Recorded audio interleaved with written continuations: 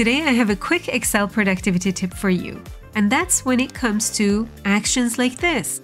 Let's say you want to hide a column, but not just this column, there are multiple columns that you want to hide. If you just go select, right mouse click, hide, it's a lot of work. You don't want to do that. What you want to do instead is just click on the cell and press F4, F4, F4, and that starts to hide your columns. And the reason this works is because F4 repeats the last action. The last action was to hide a column.